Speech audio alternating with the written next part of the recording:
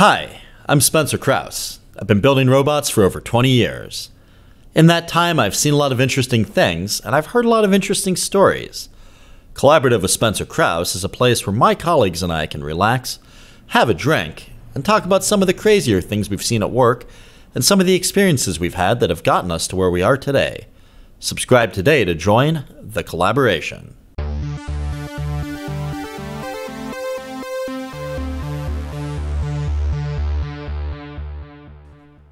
Welcome to the Collaborative Podcast. I'm your host, Spencer Krause. Our guest today is Nick Armstrong-Crews. Nick is a staff software engineer at Waymo. Nick, welcome to the pod.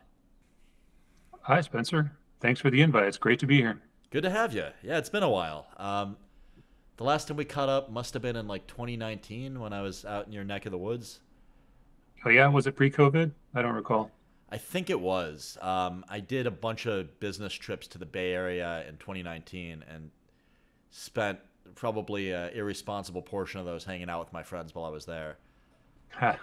So Well, I remember we enjoyed some Chinese food. yeah, it was good. It was pretty legit. Did we throw axes too? I feel like that was part of it. I definitely have thrown axes. I don't remember if I did it with you. Most likely. Yeah, we maybe did, or maybe we went to an axe throwing place and decided not to for whatever reason. We got Chinese That's food. what it was. Yeah. Yeah. I wonder why we didn't throw axes. That would have been fun. Maybe it was too busy. Yeah, it could be I don't know. it. Yeah. Cool. Well, I've done it since, so. No, good. Yeah, I never got like deep into it, but it seems like a fun sport. So for people listening, I crashed on Nick's couch during a semester I took off school when I was an undergraduate, and that's how we met. So met at a concert years ago. Actually, it was a rave, and yeah, that's. Both were interested in robotics. Nick was nice enough to let me stay on his couch, and we became friends that way. So, kind of stayed friends ever since, and yeah, excited to catch up. That's right. It's a small world, and got to keep in touch with those that matter to you. So Hey, here we are. Yeah, no, it's good to be catching up with you too. Love you, buddy. Love you, man. So, I guess there's a lot has passed since we were there. Oh, I did, just for people listening, I did manage to pay for my work trips to 2019, or sorry, to the Bay Area in 2019. We ended up getting some work out of that actually years later. It's interesting how slow the sales cycle can be in contract engineering. So just kind of pounded the pavement, went to every networking event, and then I think 2021, somebody reached out and was like, "Hey, can you build a so-and-so?" And I was like, "Yeah, we can build a so-and-so." And so we helped them out with their so-and-so. What was that so-and-so? What was the one that made the first big splash for you? This one was like a handheld device. This wasn't the first big splash. So I've been doing this 7 years now. So Okay. Coming on 8. So I've been at it for a while. Definitely been a lot of work building up the company, and successes and failures. A lot of people don't tell you about running a business because nobody wants to be perceived as non-invincible. I think is that it's tough, and there are slow periods, and there's times when it doesn't go the way you're planning. But then there's times when you feel like you're the king of the world, because things are going really well, and you kind of ride that roller coaster and try to smooth it out with recurring business, and that's kind of what it's really like to do contract engineering in my experience. Yep, I understand. Did you ever start that contract engineering company you were talking about when you were getting your PhD?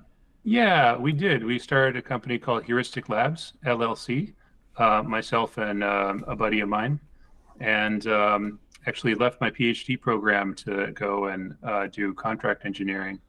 It never really took off. We had kind of one contract that dragged out a little bit, and we made some money, and it gave us some confidence.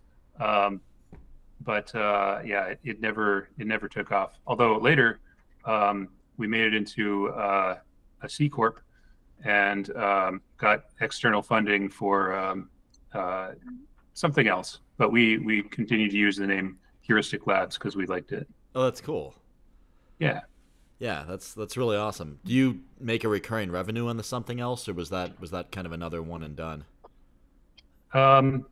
That was so I left my job to go pursue that. We had invented some technology for 3D sensing at MIT Lincoln Laboratory, and we felt that it had wider applicability than just the kind of robotics that it was being used for in the government contracting. And so we took it to market, and we initially got a pretty good bite from an investor. They wanted to do package scanning. They want to know the exact dimensions of every package that gets shipped. Oh, cool. Um, yeah, and they already had a solution, but it didn't work as well as they needed it to, and so they were going to use our sensor, uh, and they asked us to, I guess, modify our sensor to be this specific form factor and meet these specific, I guess, design requirements. Um, and in the end, so they invested in us and they gave us some money to get started as a as revenue, and that sounded really attractive. But in the end, they kind of had too much power over our company, and then they tried to screw us over. And Brutal. we decided we did not want to be screwed in that fashion, and we kind of disbanded the whole thing, kind of at the drop of a hat. Yeah, makes sense. But it was a meteoric rise, and like you said, there were times when I felt like I was on top of the world, and times when I felt like I was on the bottom of the world. And it was an experience I'm glad that I had, but I That's never awesome. want to do again. I love it. I tried doing something else for a little bit. I was a director of advanced projects for a startup called FormLogic here in Pittsburgh for a little bit, and just Director, wow. yeah, thanks. I appreciate that. Well, I guess you're a CEO now, right? So Yeah, these are all good president and titles. CEO is my current title, but this company that kind of a medium sized, the $40 million Series A.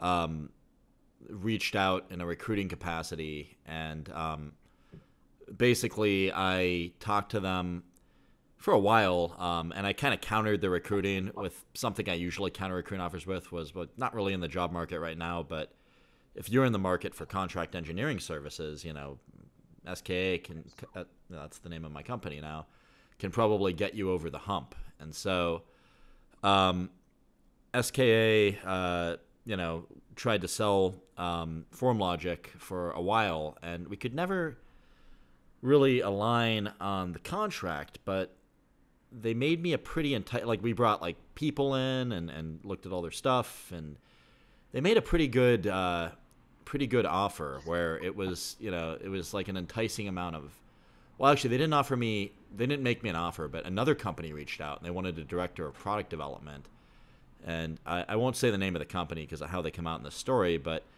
they were interviewing me like a little bit too much. Like I think I had like 7 rounds of interviews, and I was getting weird vibes from some of the interviewers. Like these are people that would have been on my team when I got there, that were sort of like acting pretty negative toward me, and it seemed like the theory I have now is that they thought that maybe that position of director of product development should have been like their job, like some of the people Uh, I was catching flack from. And so I got along with most of the people, but there was like one person in particular I was getting a weird vibe from. And then it seemed like the culture at this company was like a little bit more about being seen to be in the office at certain hours and setting an example that way than actually, the quality of the work you're producing, or caring about, that sort of thing.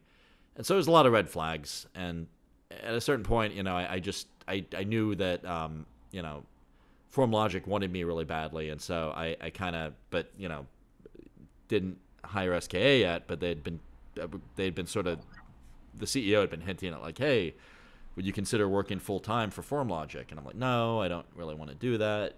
Got a contract engineering company. But anyway, like the dollar signs made sense at the time, and so, and it seemed like an interesting adventure, and just to try something different for a little bit, and so I basically said, okay, here's the amount of money the other company's offering me. Can you meet or exceed this number? And they matched it. And so I went and worked for FormLogic.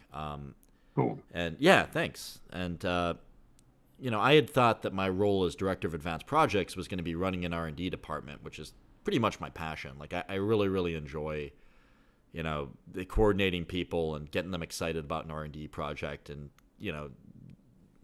kind of getting them excited and getting out of their way, and, facilitating, just, bleeding edge, cutting edge engineering. Like that's really fun for me. So where I specialize and where SKA specializes is in early stage, robotics new product development. So that's my passion. And so at FormLogic, just because the job was a little bit underdefined, it was a communication error. They what they really wanted was something more akin to like, a business strategy person. And so, and I was discontent that I wasn't able to have my R&D group, and so we agreed to separate over that. So ended up resigning Gotcha. about a year in. Yeah, the dang business always gets in the way, doesn't it? It's funny because you say that, but at the same time, I kind of like the puzzles of business. Like it's just a different engineering problem to solve.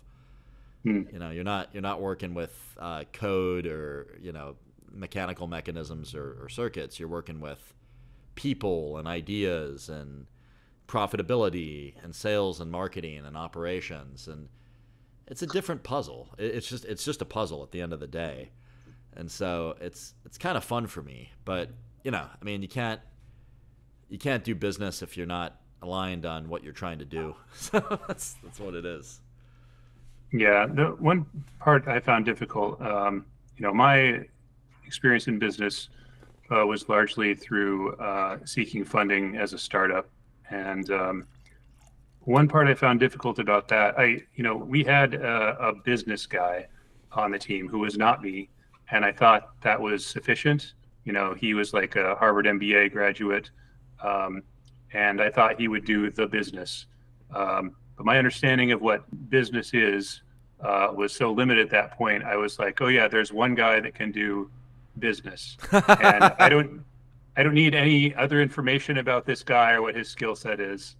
And it turned out that, I don't know, his background was in like banking finance, which I still don't really know what that means. But his background was certainly not in raising money for startups. And so when it came time to raise money, he was like, I don't know what to do. And I was like, well, shit, we need some money. And so it kind of fell to me to go and kind of dance for my supper, romance these different VCs. And I found the whole experience very distasteful, to be frank. That's interesting. I would meet with them, and I would want to immediately start talking about, the technology that we had, or the business we were trying to start. And they would want to talk about, their dog or their, granddaughter or whatever. And I realized that the process, there's like this schmoozing process that goes on where like you have to make small talk and pretend that you're old friends, and maybe develop that kind of, relationship outside of the business. So you have these so you feel comfortable with the person, you have these ties, whatever. And those are just not really natural skills for me. And when I was so like focused on the bottom line of like telling them about what my technology does, it was a real mismatch. And the way that I put it sometimes is that I had a hard time hiding my disdain for them not understanding my technology. And Brutal. that is not a good place to be when you're trying to like convince people to give you money. So it is a puzzle. I agree with you.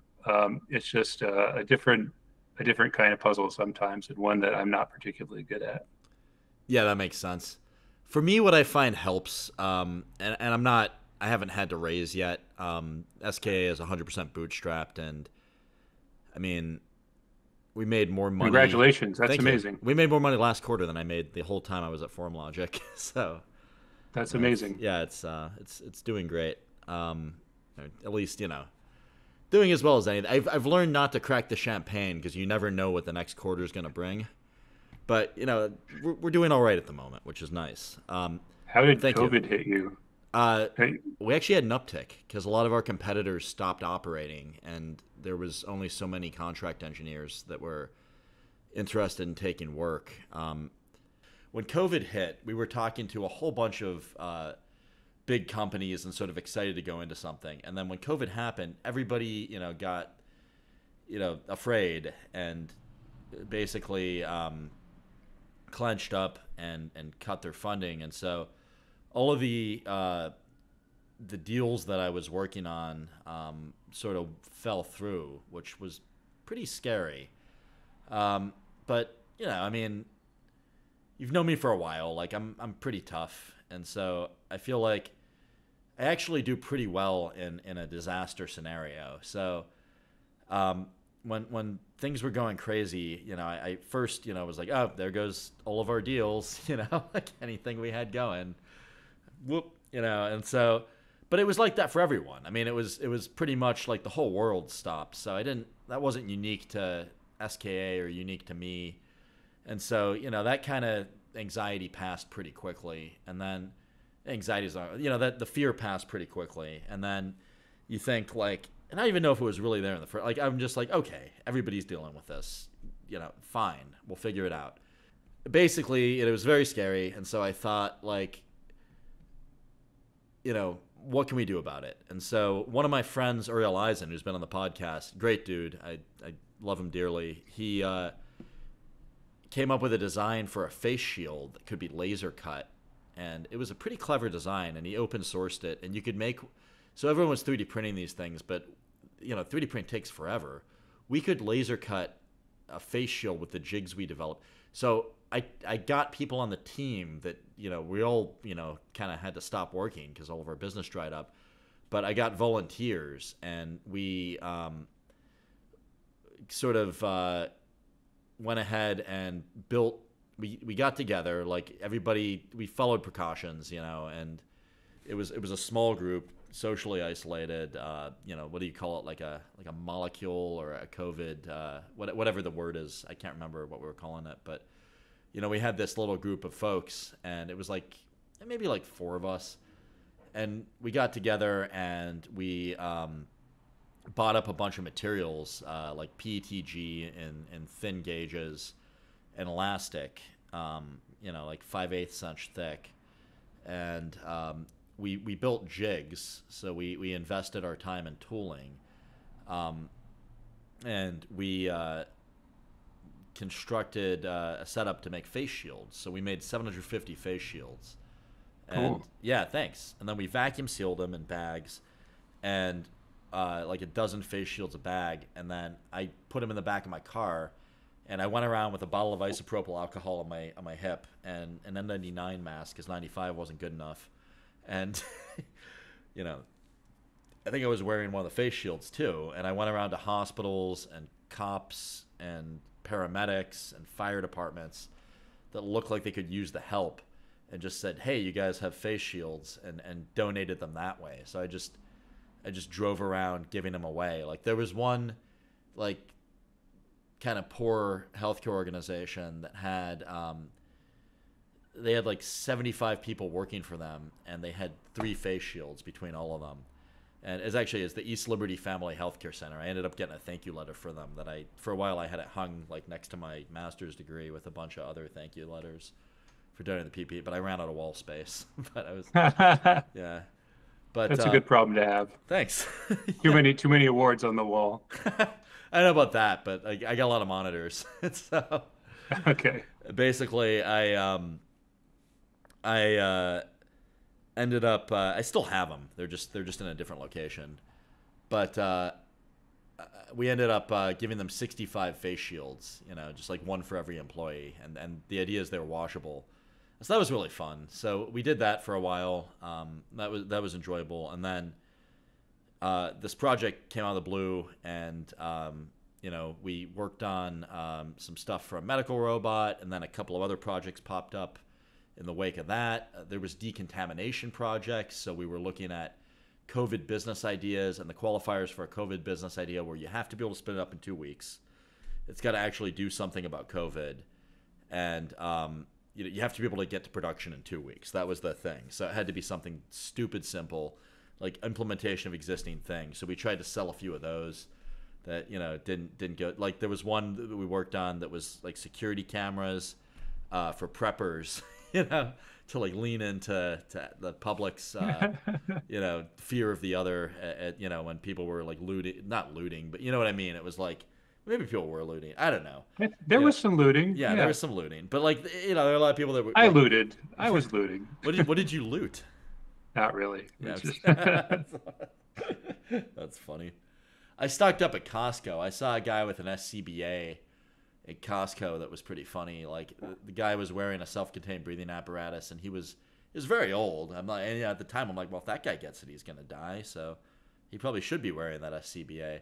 And people look at him like he's crazy, but I'm like, it seems rational to me. Like I don't know, you're protecting yourself. We don't know anything about this. So he's doing what he felt like he had to do, and I don't know. It was an interesting time. But we did work fully remote. It was actually fun. So on engineering projects I took to, like during COVID, what I started doing was I would so there was a contact at one of the large clients we were trying to get before it. We were still talking, kind of trying to make it go, but all the resources got pushed in a different direction. And so anyway, him and I bonded over whiskey. And I was going to try to get to this earlier, by the way. When you feel like you have to forge a pretend bond with somebody, what I always try to do is I look for something that we have in common anyway. I love whiskey. So did this guy. I mean, we had other stuff in common too, but that was one of the things we bonded over. And then I just lean into those similarities, and I don't really worry as much about the differences. And so with this guy, it was whiskey. And so he told me about Cutty Sark Prohibition Edition, which was like a decent bottle of whiskey you could get for like $35. And so I bought, like, you couldn't get it in Pittsburgh, and I had my brother in Brooklyn ended up, actually my sister in Manhattan first tried to send me some, and it broke in the mail, and I got a letter. No. I got a letter from the U.S. Postal Service being like, one of our machines was damaged when all these bottles broke. I'm like, seriously? Yeah, seriously. I'm like, well, I didn't fucking pack it. Like, Molly, my sister's Molly. I'm like, Molly, what'd you do? Like, the hell? And so they're like, if you come in, we'll give you what's left. And I'm like, I'm not falling for that trick. So I just was like, stay home, And so, I just didn't, I'm like, well, that's gone. So then my brother mailed me a bunch, and, he packed it correctly, luckily. So I had 5 bottles of this Cutty Sark Prohibition Edition, decent whiskey, for not a lot of money. And so anyway, I was going to give it to my buddy from this big company, but instead, a bunch of guys on one of our projects hit like a major milestone, and so I just drove around. It was 5 guys at the time on that project, and I just gave a bottle to everybody, and ended up dispersing. I see a theme in your stories. You drive around giving stuff to everybody. It's kind of fun, right? Like, I don't know. I mean, yeah. And I wasn't getting a whole lot of social interaction in, and so it was like a nice way to, like. What I did is I had the bottle of Isopro, I sprayed the thing, and then, just from across the street, you get to wave and feel some human connection. And sure. Because you're handing off a thing, the other person is willing to brave, death in order to see you. So, hey, it's a freebie, yeah. Yeah, exactly. So, I don't know. Yeah, that was what I did during COVID, was drove around giving away things. Santa Claus, I think they call it usually. Yeah, exactly. I was the Jewish Santa Claus. So that was fun. So, yeah. What did you do during COVID? Like, what happened to your work? Well, so just like everybody else, we were asked to stay home. I was one of the last people. So at first, work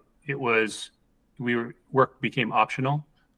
Before, I don't know, in the first couple of weeks, I think people didn't understand how dangerous the disease was, and I certainly didn't understand. And I was on the side of things where, like, I was like, this is all going to blow over. Like, all of these, reports are kind of exaggerated. It's just like shock news. and I was still going to the gym every morning, and I wasn't even taking any special precautions like washing my hands more often. I was like, it doesn't matter. It'll be better if we all get uh, like a mild infection, and then everyone gets their immunity, like their antibodies. Um, and then, I came to change my mind on the subject. Um, I was glad that the company Google and Waymo and all the other companies took the appropriate precautions and sent everybody home for as long as they did. Um, of course, I didn't expect it to last for whatever 2 years or however long the work from home period lasted. Um, and I adapted my work, so I was able to do my full job from home. I'm a software engineer, and so I can code from home. Not a big deal. The code where the code runs is on the self-driving cars, and those were still operating. Um, so they don't need a person in them, That's which cool. is nice. Although we have a development fleet and then a production fleet, and the Huh. development fleet has people that are still sitting in the driver's seat to take over in case they need to. This is software that has more recent features and still needs to be fully tested and vetted before it makes its way out into the production fleet. Um, so those were still operating. And I was still able to write my software. I actually found that so during this period, I was promoted. I'm now the lead of radar perception at Badass. Waymo. That's Yeah, awesome. and I found myself doing a lot less coding and a lot more meetings and presentations in this new role.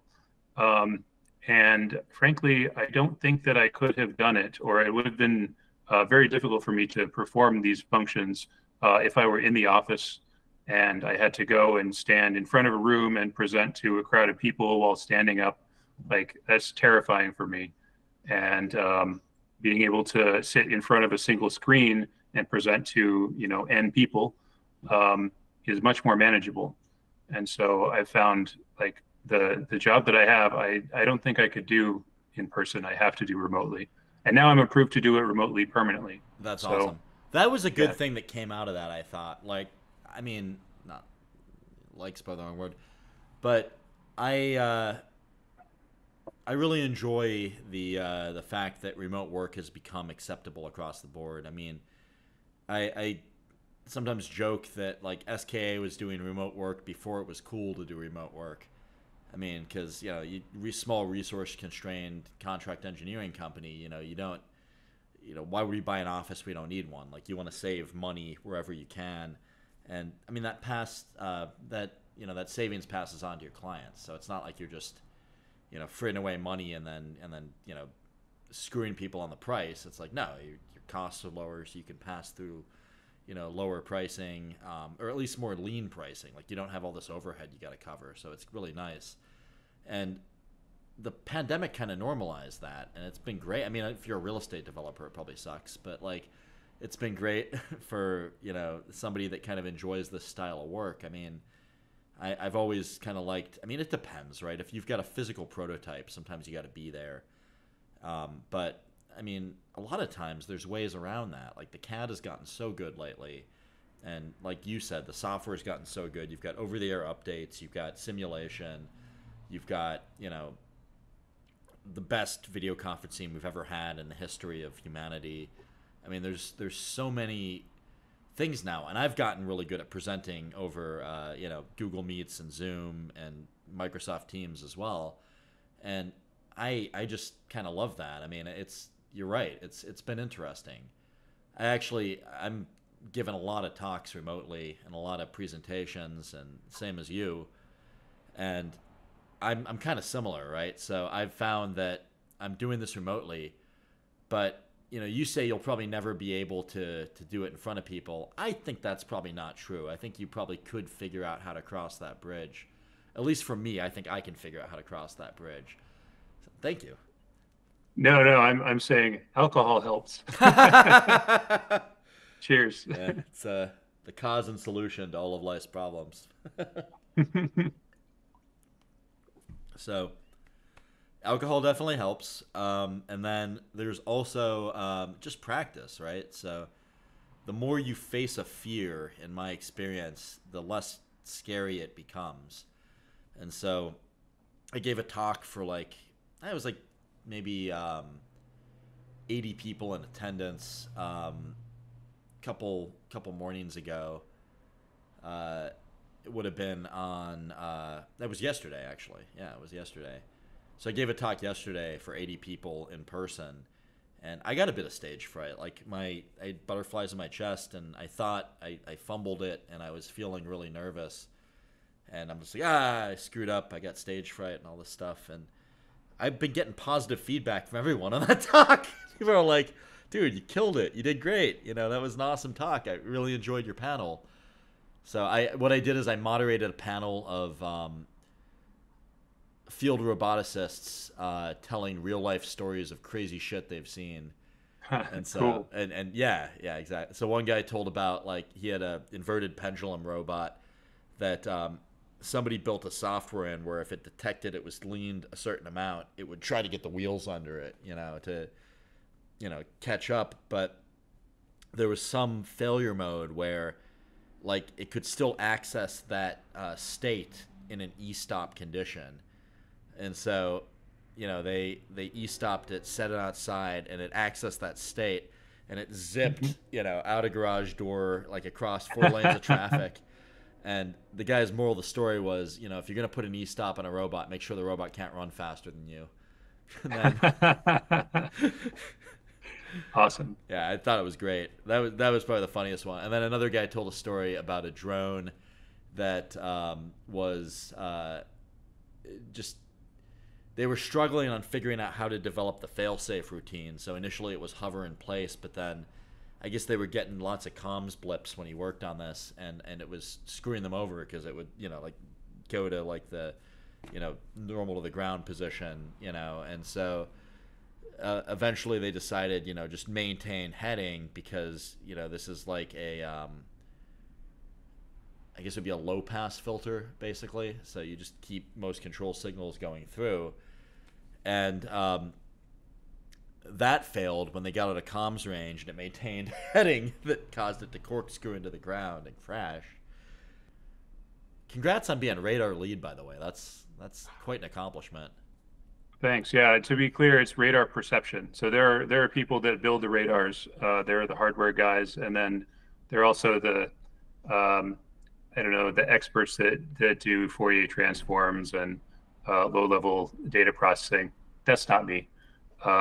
They give me data, and then I try and make sense of the data, like find all the objects, maybe classify the objects, track them, figure out their position and speed, things like that. Sweet. So you guys are running a custom radar then? Yeah, That's yeah, we fucking build it cool. ourselves. Yeah. That's really cool. So what's the I mean, can I ask like how wide your angular sweep is, or is that classified? I'm just curious, but you don't have to tell me. Oh, I think for most radars, they can basically see like 90 degrees. I Cool. think that's standard for the industry. Plus or minus. There's kind of like unlike a camera where you can clearly define like this is the angles of the field of view horizontally and vertically. Radar is kind of a little fuzzier. They have these antennas, and so there's some sensitivity at greater angles or less angles, but it's lower sensitivity, right? They can pick up really bright reflectors, but not dimmer reflectors beyond that. And then we have like a number of them, so of course we cover a full 360. That's awesome. Yeah. And you've got LiDAR on that as well as radar, right? I mean, my understanding of your vehicle is that you've got a interesting custom LiDAR. That's right. And back at Lincoln Lab, they call LiDAR laser radar. Ha! They call it LADAR, actually. LiDAR. That's Um, interesting. Why and do they they call it were, that? Is that just like trying to catch it on, like Orange is the New Black or whatever, or is that Well, uh, what is DAR? Detection and ranging. same exact Um, thing? Yeah. Well, so and it's the same thing at a different wavelength, yeah, yeah, makes basically. sense. Makes sense. Well, and I guess I had it explained to me that way when I was studying at CMU. Is it's just you know laser. It's just radar for light. So That's right. Yeah, yeah. but we do have like very different ways of um, emitting the radar waves instead of the lidar waves, and different ways of focusing them because it's such a different wavelength, Yeah, and it different makes ways of sense. detecting them as well. Yeah. How do you focus radar? Like I'm not as familiar with radar just because I haven't worked with it a whole lot. Like when I was at Joy Global in 2014, we were kind of messing around with like the Delphi electronically scanning automotive radar, but that's about as close as I got. Wasn't doing crazy custom radar stuff. Is it like a phase directed array to do like electronically scanned radar? Like Yeah, how does that work? that's exactly right. So there's an antenna um, array, and usually these are designed modern radar antennas, from my understanding, is they're designed with like genetic algorithms. They put in some optimization criteria, and they say go, and then some crazy like uh, form of metal is created that you would never would have built from first principles, Huh. right? And there's limited understanding of how it works. But then you circulate, your signal through this antenna, and just like you say, there's a phase shift between like different areas in the antenna that cause a directivity and a coherence in certain What directions. does So that's coherence mean in this context? coherence means that in a particular direction, the waves will add up constructively. So So they will it's have the same phase. that's interesting. Is Yeah. that based on proximity to an object or something different?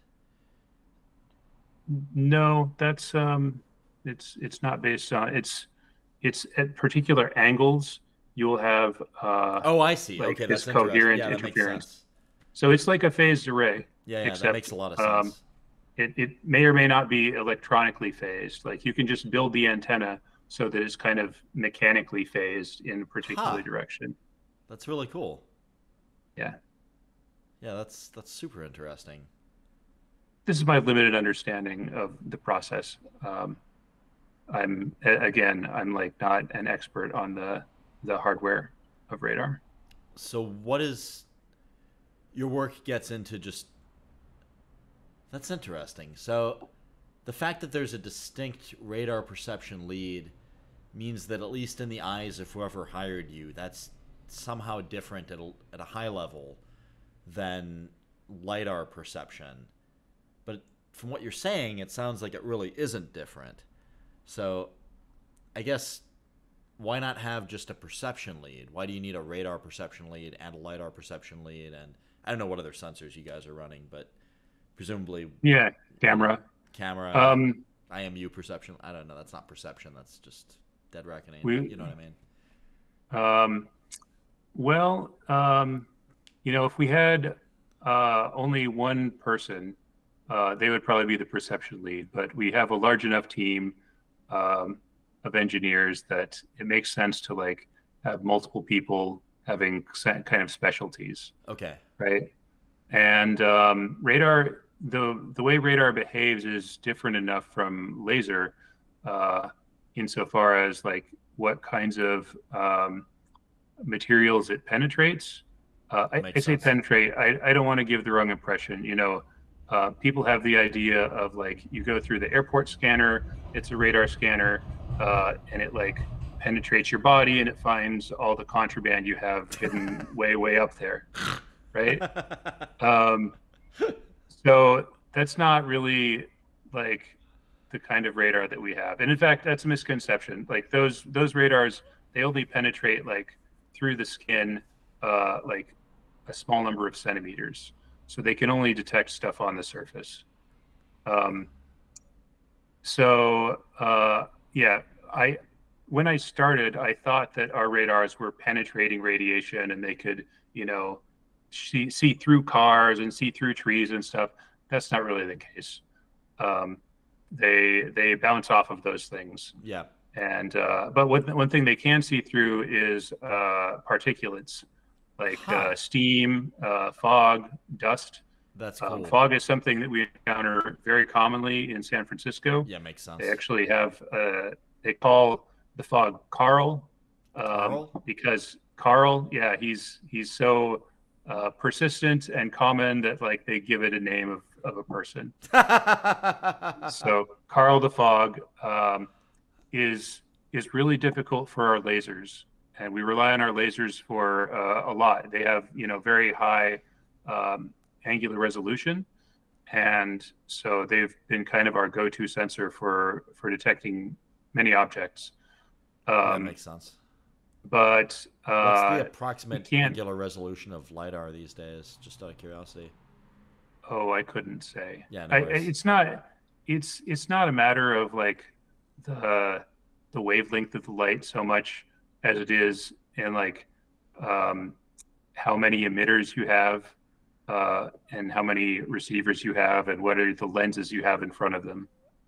That's interesting. So um, anyway, yeah, fog blocks laser, Got it. um, and so we need radar to see through that. That's like one example. Um, in addition, like radar, we rely on radar for seeing kind of further than lidar can. Um, So that's what's the the range of LiDAR versus radar approximately? Oh, I couldn't say for sure. Okay, no worries. Yeah. Yeah, all good. I'm just curious. Okay, so further. Huh. Well, I mean, I guess radar is like pretty variable, right? So there's like different radars that can see different ranges. Like my Yeah, of course. understanding, which is very limited, is that like, like military grade radar can see, miles, and you know, Delphi's automotive radar that we were working with could see maybe like 90 feet. So okay, so it's pretty variable. That makes sense. Yeah, that's right. And of course, like those military radars, first of all, they have a dedicated band of spectrum, which we can't use. We have to use the automotive bands. Huh. And that's one fact. And the other is, you know, you've probably seen those ridiculous military or even weather radars. Size of a They car. build enormous arrays. There might be no dozens of times the size of a house, right? Wow. Okay. They're huge. The big satellite dishes or the big like spherical radars. That's Um, interesting. I didn't realize they they're were that huge. large. Yeah, and they can see, I don't know, miles, tens of miles. I frankly don't know the specs on those things. Are those But like the 8 megawatt radar units you hear about, or is that like I don't know how many watts, but if you've heard 8 megawatts, then I believe you. yeah, that That does seems not about right surprise for me. dozens of times the size of a house. I mean that makes sense. Yeah. Yeah, that's interesting. Yeah. One other thing we use our radars for is weather sensing. So, like in order to detect the amount of rain, um, like just like any other weather radar that detects rain, we can use our cars to do that as well. That's awesome. How does that work? Um, well, uh, I probably can't go into the details, Understood. um, but yeah, uh, we publicly disclosed that you know we use our radars for rain sensing, and also we use our the rest of the sensors on the car for fog sensing, and so we can actually maintain. We can consider our cars to be like mobile weather sensors, That's really and cool. so we can in real time build like this map of the fog and the rain across San Francisco or wherever we're operating, um, in a way that like no one else can. No one That's else really has cool. like a mobile array of weather sensors. Yeah. Are you, is it publicly disclosed the size of your guys' fleet at this point? I do not think so. Okay, no worries then. Yeah, more than one car, less than a billion. You don't say.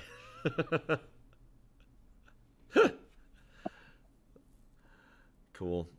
No, it sounds like a lot of fun to work on. I'm personally my kind of interest areas are lower level than that, so I really enjoy working on hardware for robots. And I mean, I've sort of helped facilitate teams on software, but my passion is figuring out how to get hardware to work correctly. And I mean, if I'm going to get involved at a low level, I want to get involved on electrical or mechanical because those are my favorite things. So Sure. yeah. So some people, I think, including Bill Gates, have identified this as the age of robotics. What what are your feelings on that?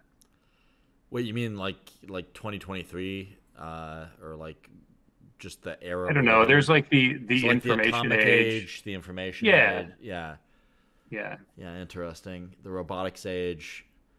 I don't know. Well, that you actually okay. So I get asked a lot a dumb question that I'm going to repeat, and people ask me where I think the technology is going to be in 10 years. I'm like, I have no idea. I can't predict that. But what you asked me about the present in terms of classification, I'm like, okay, well, I actually can talk about that. Thank you Sure. for not being an adult and asking a good question. So, um, yeah, I don't know. I mean, I think we're probably still in the infancy of robotics. I don't think we've developed it nearly as far as it's gonna go. But I mean, we're starting to. I mean, to be fair, I don't know how far nuclear weapons have come since the atomic age or nuclear power. I mean, I'm sure we've developed that too since then, but it was just coming on the scene in the 50s and 60s. The information age would have been the 80s and 90s. Like, we've certainly gotten better at information handling since then. So, by that logic, maybe it is the robotics age. It's when the technology is coming online and people are just starting to see it en masse. I mean, you've got products like the Roomba, that are, in millions of homes. The Mamaroo, I interviewed Rich Juchnowitz, who's the VP of product operations and engineering at Four Moms on here, and he argued in what I thought was a good way that the Mamaroo is a robot, and so they've made like 2 or 3 million of those fucking things now, and so I don't know what the Mamaroo is. it's a device that rocks your baby using control Oh, algorithms. yeah. Okay. You've seen them, yeah. So Yeah, I mean, sure. they've sold millions of those. I have a litter robot for my cat to poop in, Me where too. it's Yeah. yeah, there you go. It's a great product, and so, um, there's a bunch of high volume consumer robots currently in existence. I mean, and those are just you were married by a robot, right? Like, Yeah, that did happen. Yeah, yeah. that's true. That was I, our priest. so, first of all, I want to hear that story, and then like, do you think it's the age of robotics, the robot age? Maybe easy and So, like I don't know what's an easier question. I want to hear about your wedding. sure, I'll talk about the It's wedding. probably a better one. Um, yeah, so my wife and I, we've been married 6 years now. So Congratulations. thank you. 6 years ago, we decided that instead of a regular wedding where we invite a bunch of people, we wanted to have a wedding where we invite zero humans. And this was before the And pandemic, so you were doing this because you wanted to. yeah, yeah, because we wanted to. We're different, and we wanted to do something different for our wedding. Um, and so the only way we could invite zero humans is to have a robot conduct the ceremony and be um, our marriage commissioner. Uh, so we got a little humanoid robot. It It was a was now, right? it was a now, yeah. Um, and they have nice programming tools so that you don't have to write everything from scratch. You can kind of um, like pose in simulation, like the arms to make gestures, and they have a nice like community where you can download pre-existing dances and things. Apparently, dancing is the killer app for these robots. People love to watch the robots dance. So we, my wife actually did most of the programming and scripting, and we put together, a little like comedic script for the wedding. Then with the power charging me, most literally from this lithium-ion battery, but also figuratively from the mighty California bureaucracy, I now pronounce you husband and wife. You may now share electricity through your faces. There were jokes about, oh geez, about binary, about circuits being scrambled, about her programming being wrong and me needing to correct her bugs. Cute, funny stuff that was not offensive in any way. And then we conducted the ceremony. The robot was there, and we actually had the whole thing videotaped. It happened on Google Campus because at the end of the ceremony, we got in a self-driving car and rode away. That's awesome. And Google's stipulation was that we had to be on campus in order for that to happen. Wait, so for the wedding or the entire time, or like when you drove away? For the self-driving car part. So you had to return it before you left campus. It could only drive in certain pre-existing mapped regions. Got it. And this was, I guess, early in the stages of the self-driving car project. And so this was they said, we're not going to map special regions for you. You have to do it like on campus. Yeah, makes sense. So we did. And it was great.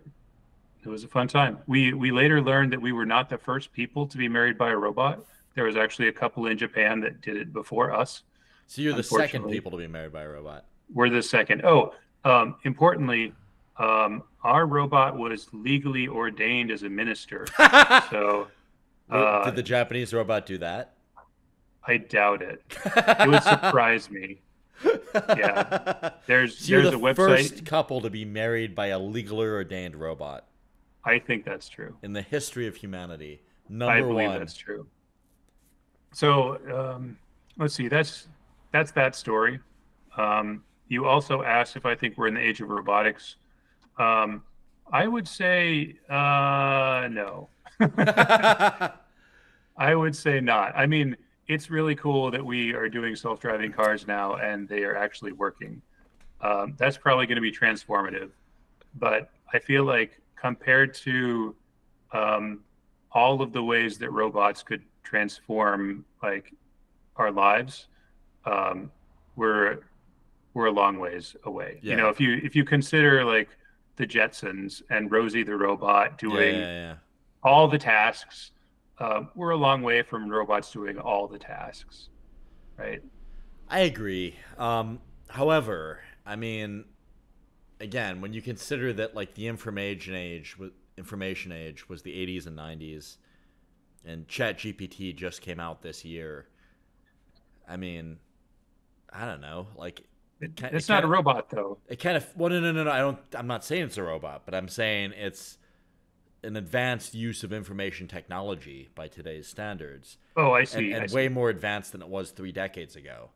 And so what I'm trying to say is that the way that we name ages is conducive to this being called the robot age.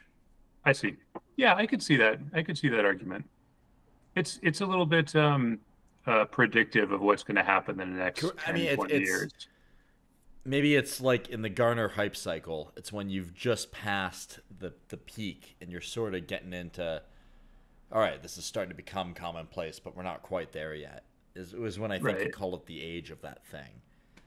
Well, hey, Tesla has their, what do they call that robot? I forget right now. The humanoid one? Their humanoid robot. I don't know what they named it eventually. I remember it being So called the Tesla bot last I checked, but I'm sure they've come up with a better name since then. so if that comes out next year, then you know we can all celebrate. I've got some things Robotics I is solved. shouldn't say about that. Yeah, fucking sure. Done forever. I was lucky enough to be at the release event for that robot. Oh, that's cool. What was that like? The Tesla AI Day. I don't know how they decided that I was going to be an invitee, but I was invited, and I was like, oh yeah, I'll go to the I Tesla was there when headquarters. Elon had introduced the battery swaps. But anyway, go Oh on. really? Yeah. Cool. Yeah. So I was like, I'll go eat some food, and there was a free Uber ride over there. Um, and I had no idea Elon would speak, and I had no idea there would be an unveiling of the next greatest robot enterprise in history. Uh, I say tongue in cheek, but I got to take photos with the humanoid robot, Oh, that's cool. and I think I gave it bunny ears or whatever in my photo. So I was at a Pittsburgh Robotics Network event recently called the Robotics and Aviation Summit. Well, I say Pittsburgh Robotics. It was Innovation Works and Pittsburgh Robotics Network, which are PRN's goal is to advance Pittsburgh Robotics Cluster as a community. The IW's goal is to economically empower the Pennsylvania region, and they're state funded, and so that's why they do that. And so basically, the event was cool. It was a bunch of people from airports and airlines. So like those folks, and then a bunch of roboticists, and then like just brainstorming, trying to figure out ways to like bring robotics to airports. It was actually way. I wasn't expecting much, if I'm being honest, and I was blown away by how good the event was. Like it was fucking Cool. awesome. I had a great time. It was like being in middle school again, but with adults that are accomplished and still very, very competitive. So like there was this moment where I was sitting there with Jürgen Pedersen from Sarcos, who's the chief operating officer, and there was someone there from United Airlines. There was a person from the Toronto Pearson Airport, and there was someone there from the Pittsburgh Airport, and then there was another guy there that was from like an innovation hub in Germany, I believe, and that was my team. And so we're grown-ass adults, and we're trying to win a pitch competition for how to put robots in airports. So we identified baggage as our problem. And the woman from United was very general. She just wanted automated baggage handling, like broadly speaking. And so, I mean, Jurgen and I were the roboticists. So we were just like, okay, here's, some ways you would do that. Here's approximately what it would cost. And then the dude from Toronto was brilliant. He was like, okay, it would save the airports $70 million per airport. Mid-size hub is what we called it, but we based the math off Toronto Pearson. So like people's bags getting fucked up by human error. If you were able to cut that out, you'd save. I mean, really, it cost the airline like $100 million a year was our back of the envelope, but $50 million was like our like simplification or a conservative estimate. We're like, we're not going to fix all of that, but maybe we get half of it. And so I thought it was compelling. But we didn't win. We got beat out by some people with a shorter lift. They were like RFIDs for life vests, and they won. So For life vests? That makes no sense. yeah, Why do they need? Who uses life vests? well, there's life vests under the seats in airplanes, and people steal them as a souvenir. And so the idea was to put Oh, asset tracking on those things, and because it was less expensive to develop, I think the nonprofit folks favored it because their budgets suck, and so that was it. interesting. Did Yeah. you describe at all how you were going to do the baggage automation? Not in depth. We spent more effort analyzing the problem and trying to understand the market need for it. I mean, there's quite a bit of robotics that would need to occur to automate baggage handling. It seemed like a Hold fun. on. My cat is at my feet and it's her birthday. And I'm gonna bring her up for a cameo. Yeah, yeah. What's her name? I'm not sure. You're But this not, one, you don't know her name? well, it depends. This one's named Beatrix, I think. But Beatrix. it could also be Ruby because actually one of my cats is a clone of the other one. Huh. I had her cloned. Are you serious? You can do that? Yeah. You can do that these days with a cat, a dog, or a horse. I did not know that. And to be honest, if you can do it with Beatrix or an Ruby. animal, Good to meet you. Happy birthday. Do they have the same birthday? They must not. If it was a clone, you must have had a no, pre-existing Beatrix one. is 10 today, and Ruby is 2.5. That's wild. Yeah, but the interesting thing is, How do you clone if you an can do animal? it, you can do it with an animal as complex as a cat, You can without certainly errors. do it with a human. You can certainly do it with a human. It's probably been done and we just don't know about it yet. I mean, that's my hypothesis. I think we're all clones, to be honest. Not really. Of what? No, that's bullshit. But like, sorry, I don't mean to say that to you. But like, I mean, I'm sure clones of humans exist. Well, I don't want to get too conspiracy theory, but it's not that far fetched. It's really not. Yeah, It's totally possible. I'm sure it exists somewhere in the world. I mean, there's what, like 8 billion people, 9 billion people now. Like, what are we up to? And so like, it's someone's has to have done that at this point. I mean, the tech is so feasible. I mean, You'd be a fool not to. you just held up a cat that might have been a clone. Like, obviously. Yeah. I held up a cat. Oh, yeah. This one actually, I've decided was Ruby. It's the younger one. How do you know Beatrix that? doesn't. When you look at the face, she has kind of more of a kitten face. Gotcha. I don't know. There are some subtle changes over a span of years that happen to a cat's face. I don't want to get too conspiracy theorist, but I have theories on who probably has clones. Oh, yeah, that's a good point. Yep. If somebody has enough money, they can probably Correct. make it happen. Yeah, I think you know Shatner? what I'm You getting think it's Shatner? Could be. Could He's be. into weird shit. He Yeah. does I saw something about him wanting to upload his consciousness into the Matrix. Are you fucking serious? Sorry. Yeah, like he has done some like digital preservation of himself for after his life. All right. Well, that's Yeah. kind of cool. I mean, how do you preserve your consciousness, though? Are we there yet technologically, really? I mean, you could No. probably roughly approximate someone's consciousness. I think I'm remembering better now. I think what he did is there's kind of like a chat GPT thing. That's it. Yeah, you could do that. Where We're there. where if your grandchildren or whatever want to ask you questions, they can like interact with this like virtual being and like ask them questions, and it will answer as if it was the person. How much money does Shatner have? And how much did it cost to get that cat? I don't. Well, you know the latter. You don't know the former. I know the latter. It was 35K. Interesting. Yeah. Yeah. Money But well she's spent. very special. Yeah. Yeah, she's that's very awesome. special. And, it's all anyone talks about. Like my wife's parents, my friends, my family, whenever I go and hang out, they're like, tell us more about the clone cat. How's the clone cat? So in terms of social status, it's money well spent. That's like better than a Savannah cat by like 20 grand. That's- I don't know Savannah cat. So it's like a serval. I'm not an expert on cats, but it's like a wild cat bred with a domestic cat. I thought about getting one for a while, but like apparently they'll try to murder you, and so I got talked out of it by 3 different friends.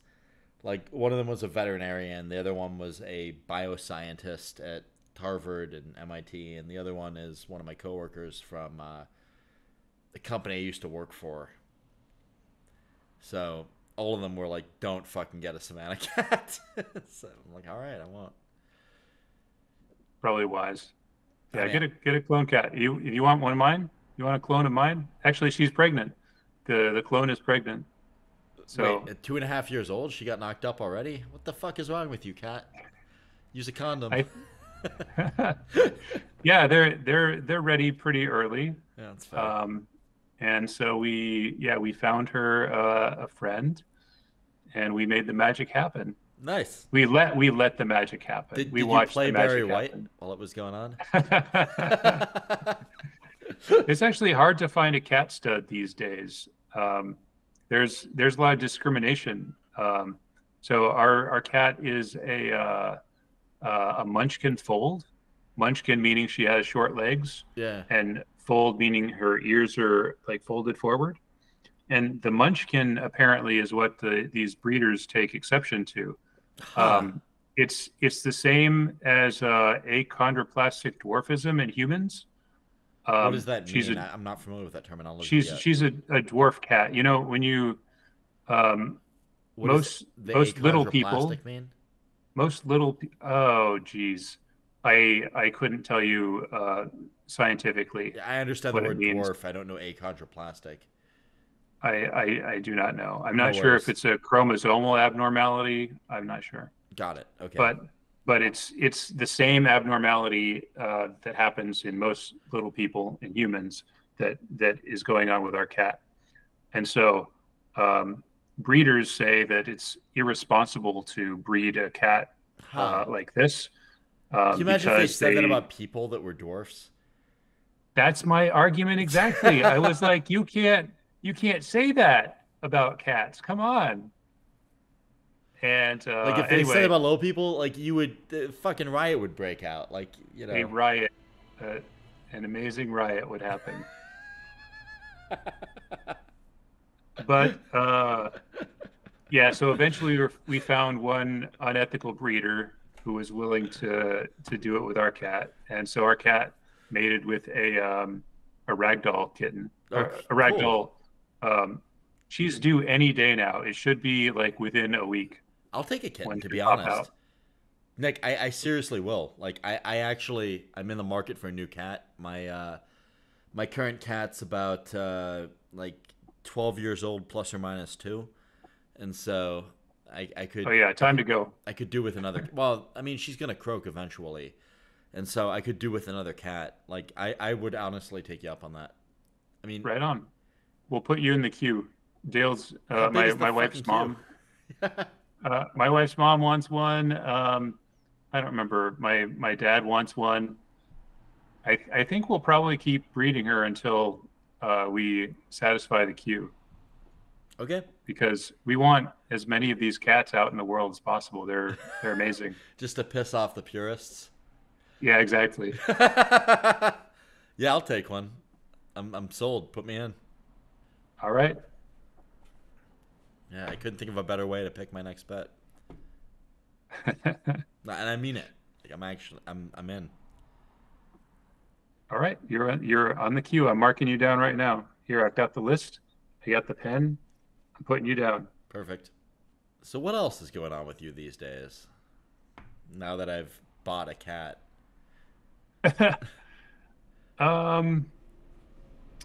Let's see. You know, I'm pretty into the Waymo thing. I'm pretty into self-driving cars. That's interesting. What else do I do? I've been going to Burning Man for about 5 years. Oh, cool. So that's interesting. They're an interesting community that I would say, yeah, I would say it's transformative. Interesting. So I've not gone yet. I've not actually been to a rave since 2013. So 10 years ago now is the last rave I went to. I interviewed an electronic music producer, Karel Ulner, who is a great dude. I like him a lot. He actually approached me as a headhunter. He's not doing that anymore. But I found out that he had collaborations with Armin van Buuren and Tiesto. And Cool. Yeah, right? And so he told me about like 2 EDM shows in New York in about a month, and my parents live in Manhattan, so I'm just like, I could visit the folks, you know, like. So I just told my mom, like, there's a couple of EDM shows, like, do you want to hang out? She's like, yeah, fuck it. Like, if you want to, I'll hang out with you. Like, her and I get along very well now, actually. So, Oh, good to hear. yeah, I figured you'd get a kick out of that. We had a legal negotiation. So this is interesting. I'll tell this on the podcast for the first time. So this is me getting a little vulnerable. When my grandmother passed away, she was the closest person to me in the world. I still love her very dearly, even though she's dead. And when she died, I was working really hard on winning 2 contracts for SKA that could make or break the business. And so my mom is a corporate litigation attorney, and her and I historically haven't gotten along. I mean, you know this, Nick, but for the people listening. But she collaborated with me on these negotiations, and at the time I was pulling really late nights. These days I woke up at like 5:30 a.m. yesterday. Like, I'm an early riser these days, but in those days I was waking up at like noon but staying up till like 4 a.m. working. And so basically I would work the night shift, she would work the day shift, and we knocked these contracts out as a team. And so when she saw what I did, she respected me more. And when I saw what she did, I respected her more. And we built up a relationship. So it's kind of like the phoenix from the ashes, you know, like my grandmother passed away. I mean, you know, she's awesome. But, you know, now my mom and I have a really close relationship, and we respect each other a hell of a lot. And you know, I love her dearly. So I'm kind of grateful for having had that experience. That's awesome. Thanks, I'm so Nick. glad to hear that. Yeah, I appreciate that. And you know, it took putting in like $20,000 in you know, grassroots legal services to reach that relationship. On one of the contracts, we probably put in like 20,000 each on 2 contracts. So. It's worth it. Imagine the inheritance. Well, right? I'm just kidding. Right? But really, I'm just grateful to be able to get along with my mom, because she's good people, and she's incredibly smart. And the way that her and I talk shop now legally is pretty fun. So I'll call her up and I'll be like, Mom, can you look at this NDA for me? She'll be like, yeah, absolutely. I'll be like, I looked at it first. Here's my thoughts on subsection 14B. And she's like, well, I didn't look at 14B, but here's my thoughts on 12A. And we'll like go back and forth, and we have a lot of respect for each other as a result of you know, working together. And so it's. Did you think that would ever happen? I didn't spend a lot of time thinking about it, but but I'm glad to hear that it has. And in fact, I can kind of resonate with that. My father and I had a falling out when I was young. He was kind of a religious zealot, and I kind of was a believer up until age 12, maybe. Similar and then, what's that? Similar for me. I know it. Joan and the Whale blew it up for me. Yeah. And then I was like, forget all this stuff. And my dad, there was no difference between him and religion. Like, that was his entire being. And so, in your mind. In my mind, but okay. It's all he talked about, and you know, he really wanted that for me, and so we had a falling out. And then some years later, like, I decided that I wanted a relationship with him anyway.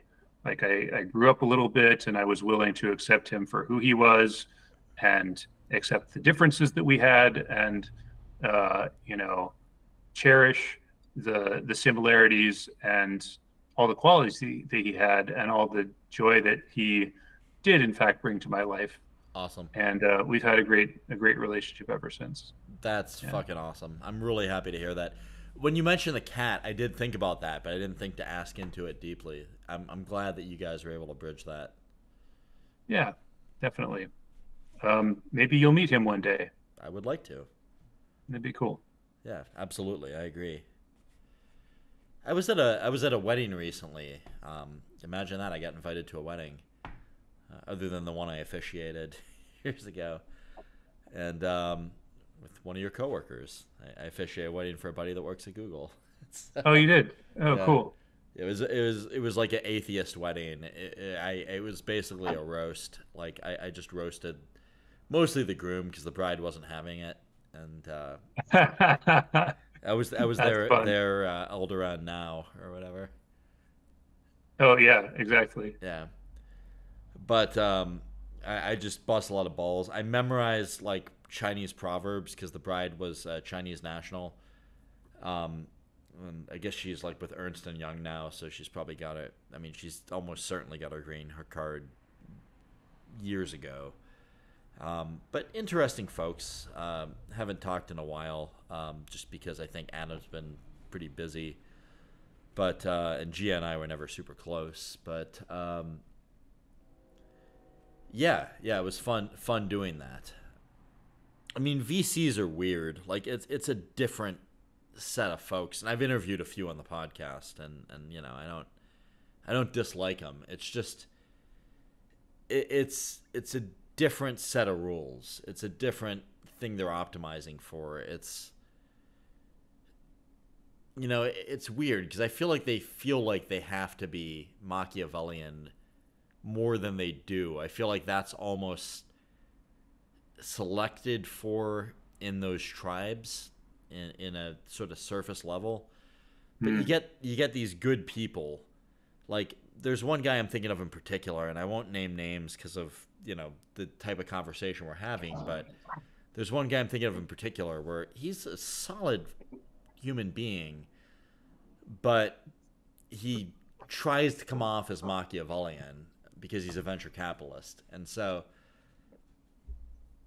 interesting dynamics, interesting person, interesting set of values.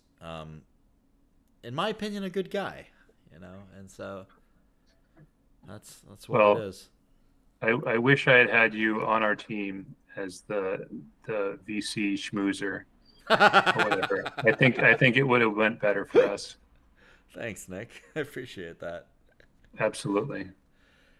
Sales is sales at the end of the day. I mean, it doesn't matter if you're trying to raise capital or trying to sell a pre-existing product or trying to sell contract engineering services, as I am. I mean, at the end of the day, it's all about relating to people and trying to help them achieve what they're trying to achieve. And you sit on the same table as the person you're attempting to sell to because at the end of the day, you're building allegiance. And so you want to find common ground, common interest, and just be useful to them. And that's it. You're not trying to pull the wool over anyone's eyes or bullshit anyone or trick them into a thing. You're trying to figure out the common ground between what they need and what you can do, and that's all of sales in a couple of sentences. Right on. You should do a master class. Thanks. Maybe I will one day. Whoever does master classes, tell them I know what I'm talking about. And if is there money in master classes? Can I? Yeah, you can sell a get paid master for class. this? It's comes full circle. That's funny. Yeah, because I mean, I'm certainly not making any money on this podcast, but it doesn't matter. I enjoy doing it. So, yeah, you'll be the 102nd episode, I believe. By the way, so Seriously, 100 episodes? 102. Oh my God! Bitch. Congratulations, Thanks, man. Nick. I That's appreciate amazing. that. I really do. Yeah. So we release one a week, and yeah. So it's a little under a year now, or 2 years now.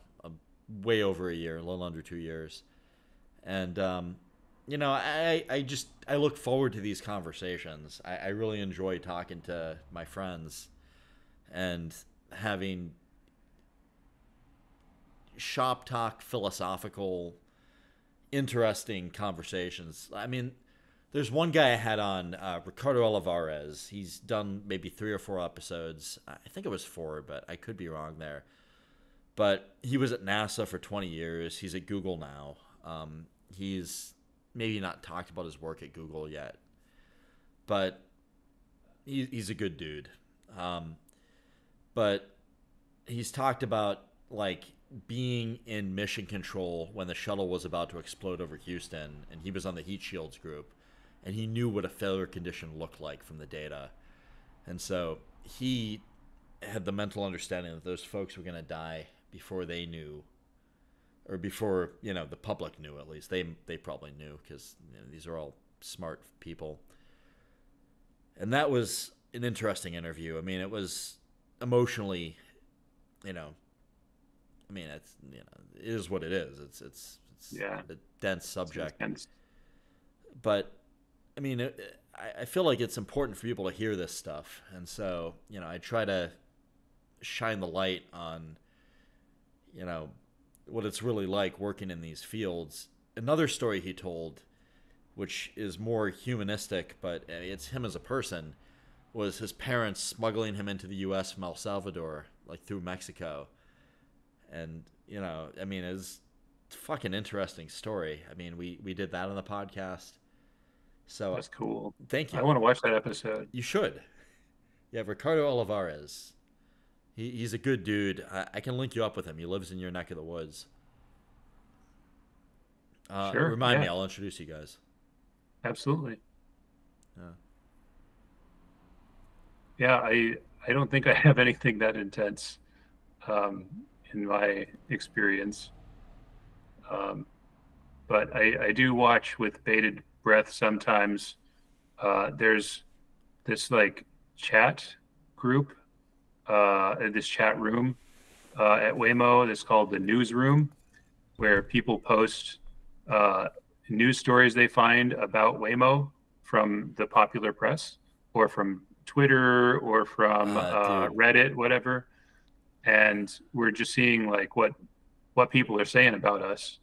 And, if we like, I don't know, our cars get stopped up and cause a traffic jam or something, and people comment about it in the popular press, then we'll read about it in this chat room. And that can be like very scary sometimes. Makes sense. And on occasion it can be like very very heartwarming. There was one example of like a very old man that was taking a self-driving car. Like someone had kind of planned on, had summoned the car, and the guy didn't know about it. He thought he would take like a regular taxi ride or whatever. And he got in, and he's like, there's no one driving. There's no one driving. Oh my God, look, they're looking at us and they can't see anybody. He's freaking out. It's the most adorable thing.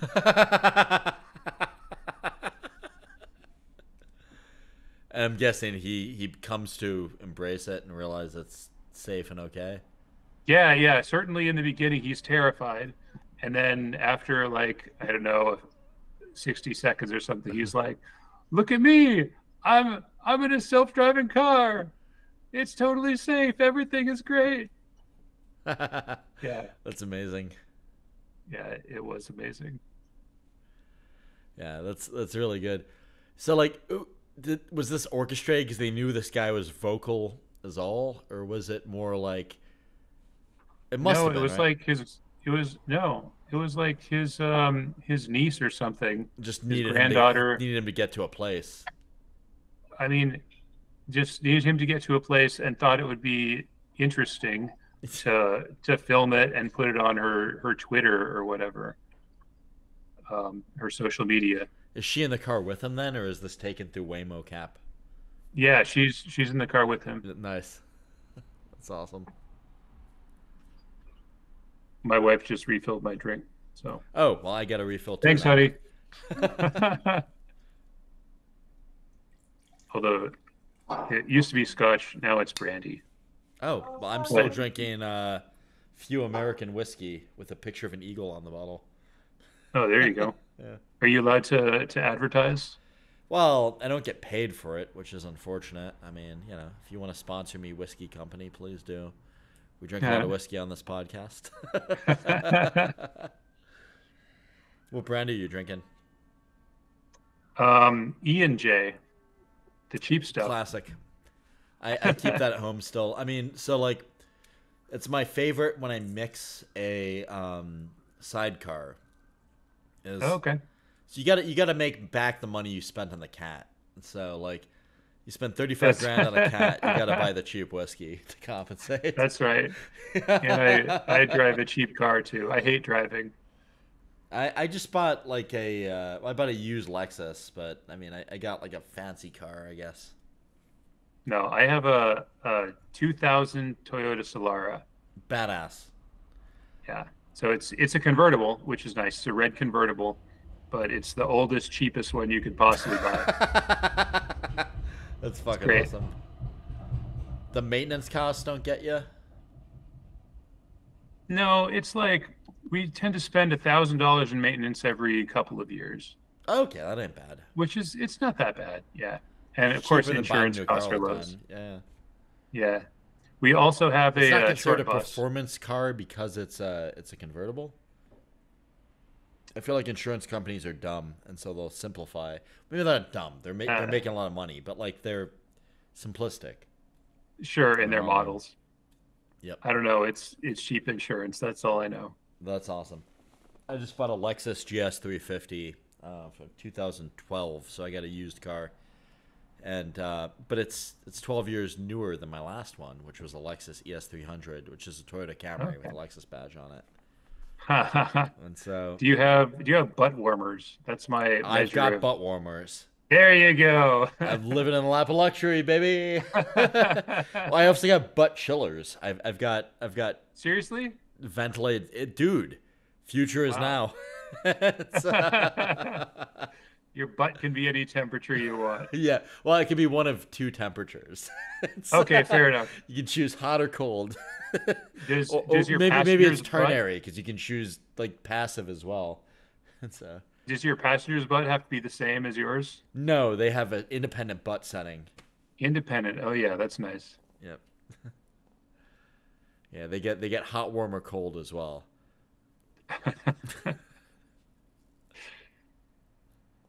So my other vehicle is a short bus, and it's partially converted. So there's a bed in the back. Is this like a Burning Man thing? Like, I feel like I've got friends that go to Burning Man that purchase buses. I would say there's more converted buses at Burning Man than at large per capita. Wait, are you fucking serious? So, like, there's more Burning Man buses than you see, like, city buses and school buses in general in the total U.S. No, population? I'm saying that like if you're a regular person, then you are less likely to have a converted bus than if you were a Burning Man person. Gotcha. Okay, understood. Yeah. I don't know. There's a number of them. One friend that we have through Burning Man has a converted ambulance.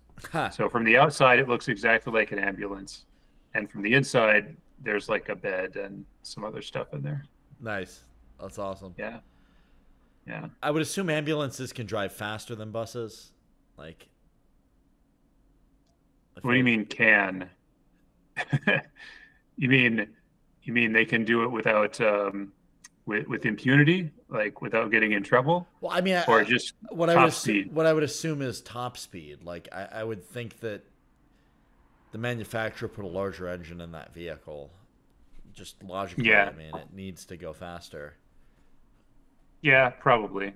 I mean, depending on the bus, if it's a full length bus, that's just a lot of mass to pull, Yeah. and so yeah. they have to put in like a big truck engine, basically. Makes sense. Yeah. That's again, this is like outside my realm of expertise. I'm not a car guy. Mine too, obviously. I'm speculating here, but seems to be that ambulances, as they say in Idiocracy, probably have a faster engine than buses. So what did you see with like an ambulance engine in a Burning Man vehicle and restructured ambulance? Do you think ambulances or school buses are faster? Oh It's boy. degenerated fast. I'm sorry, Nick. Um, I so we went to this wedding. Actually, is where I found this ambulance, converted ambulance.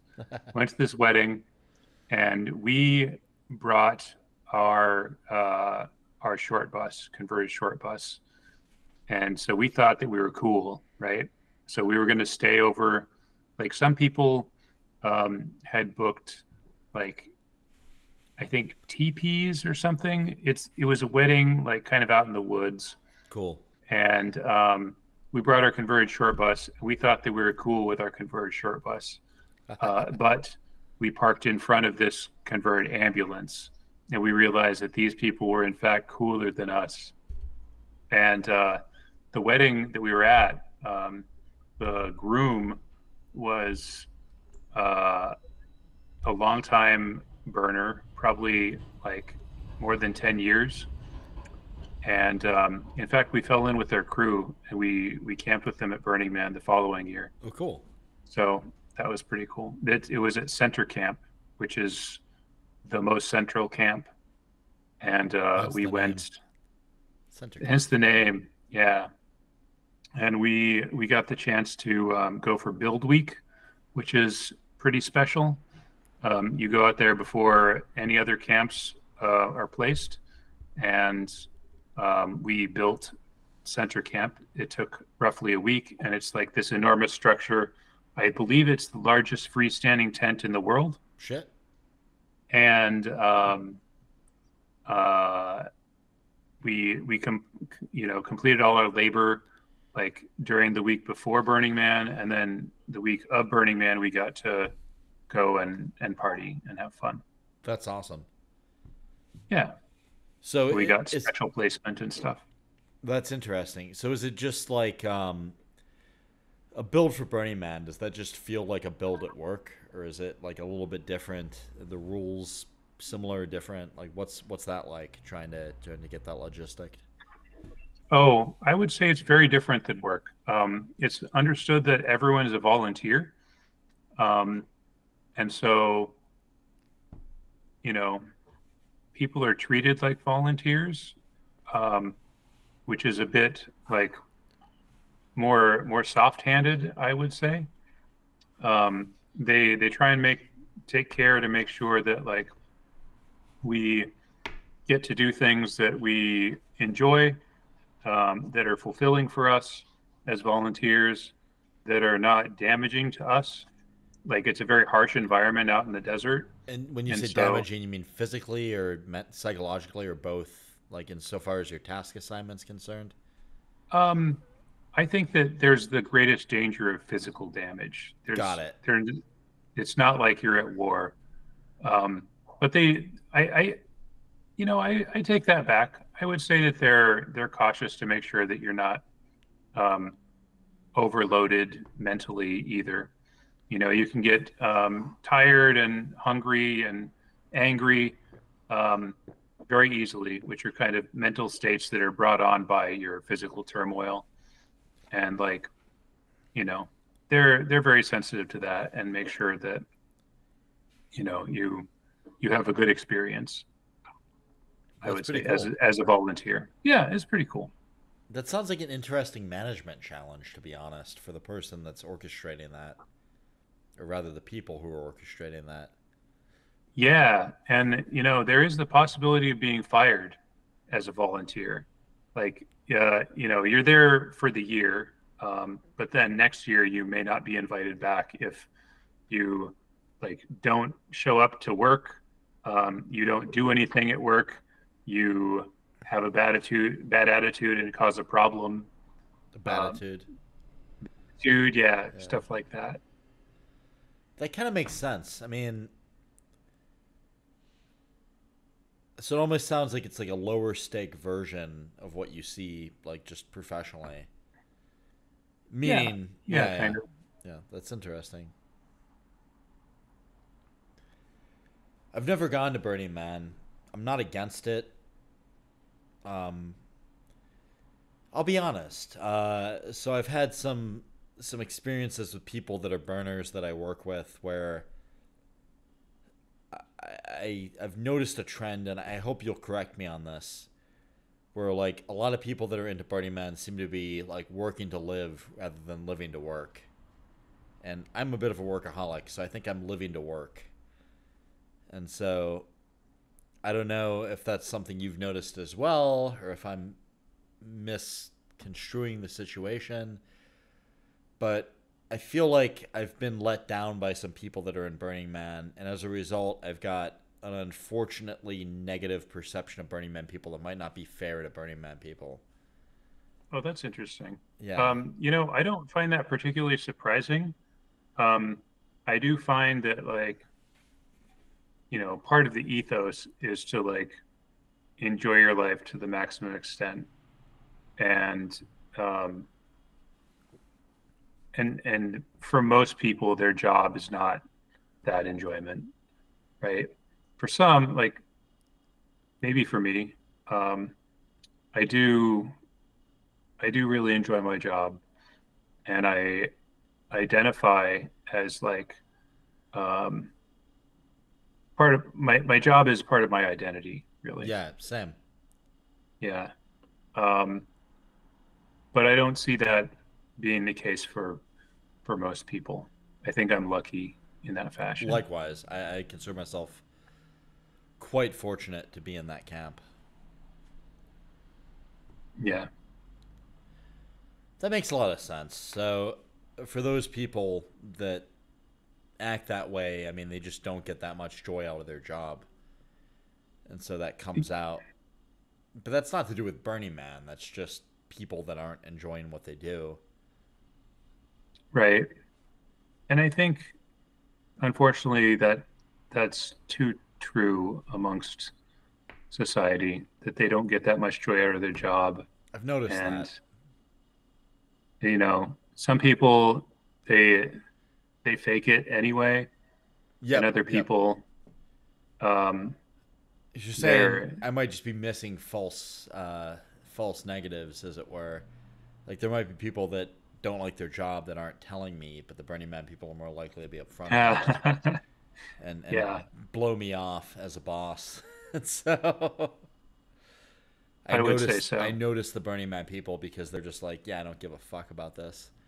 Whereas the non-Burning Man people are like, I don't give a fuck about this, but I'm gonna pretend I do give a fuck, Yeah, and it exactly. flies under the radar. Yeah, yeah, you might be right. And then, maybe there's an opportunity to like help those people give a fuck. I Like wish so. when they give a fuck, then like burners are incredibly hard workers, and they're That's willing to put up with interesting.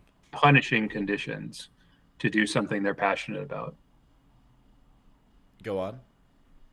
Go on, that's the end. Oh, I thought there was like an anecdote to back that up, but like that's There's dozens of interesting. anecdotes to back that up. I've been there for 5 years, and like every time I see um, people that are spending, you know, dozens of hours in these punishing conditions to put together an experience that they think is like very special for other people.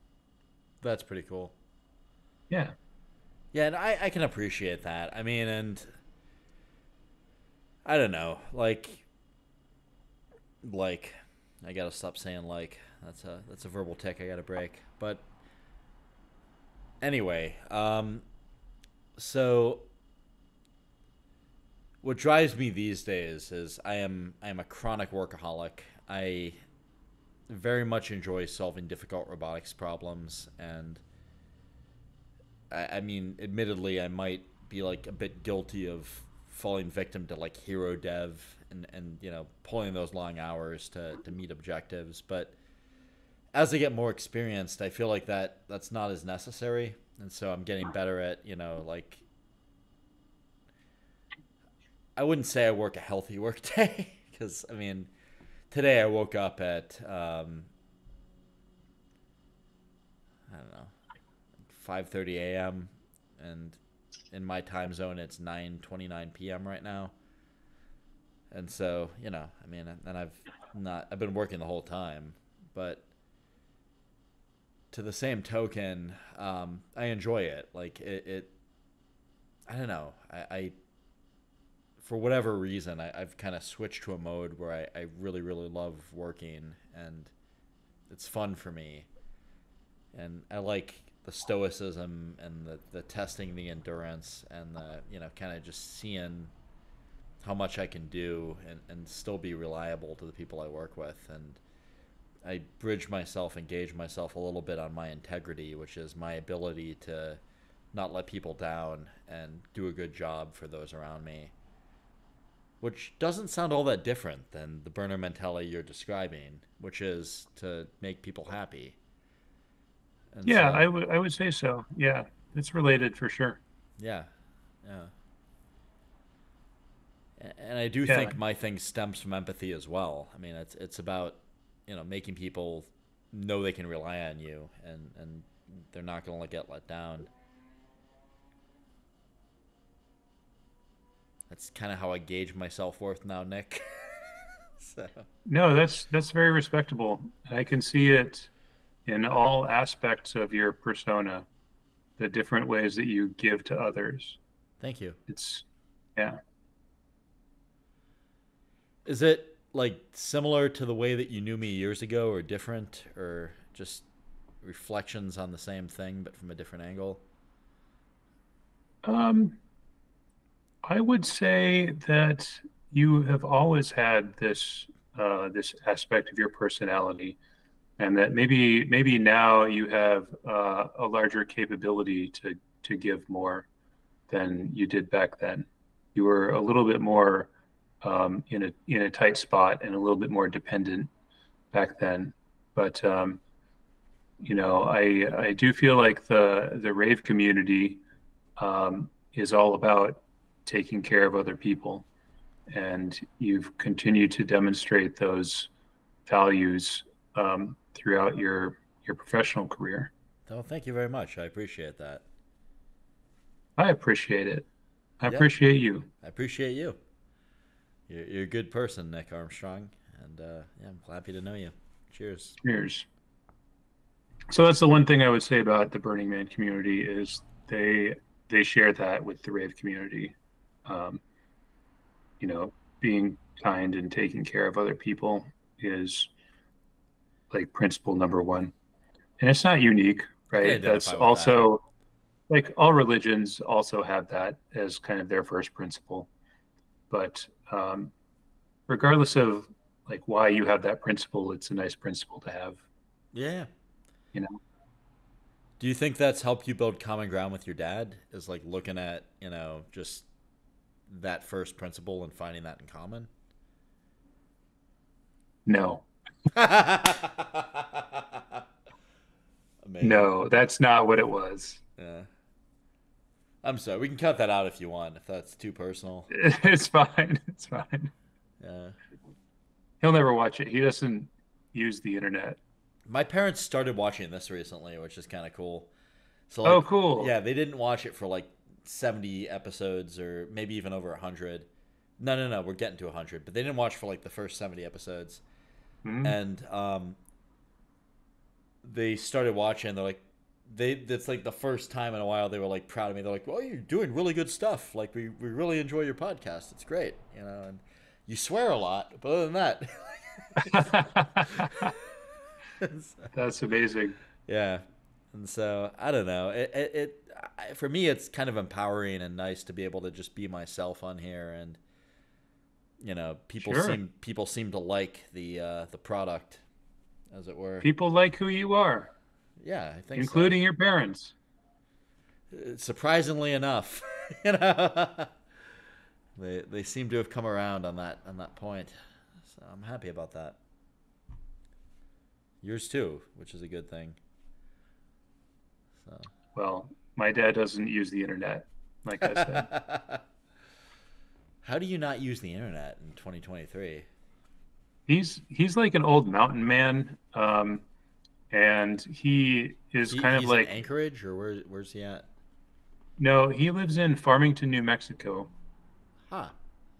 Yeah, I thought you were from Alaska for whatever reason, but I am from Alaska, and my dad moved to Alaska and made me, and then moved back to his home in New Mexico okay, gotcha. some years later. Yeah, That makes sense. yeah. So he's always been like a mountain man, hunting and fishing. That's why he went to Alaska, um, and that's why he refuses to use any sort of technology. He he has a phone, which sometimes works, uh, but that's about the best that can be said. And he says he doesn't play computer, and he will not use, like, even if I give him a URL or something of my wedding, I give him the URL for to watch the video for my wedding, and he like Refused. he won't use it. Jesus. So I mean, it's not like a slap in the face. It's not like that. It's just it's unfamiliar to him. He's uncomfortable with it, and so he doesn't do it. I don't. That's fair. I don't blame him. It ain't Like, personal. It's just his way of living. it's who he is. Yeah. Yeah. Makes sense.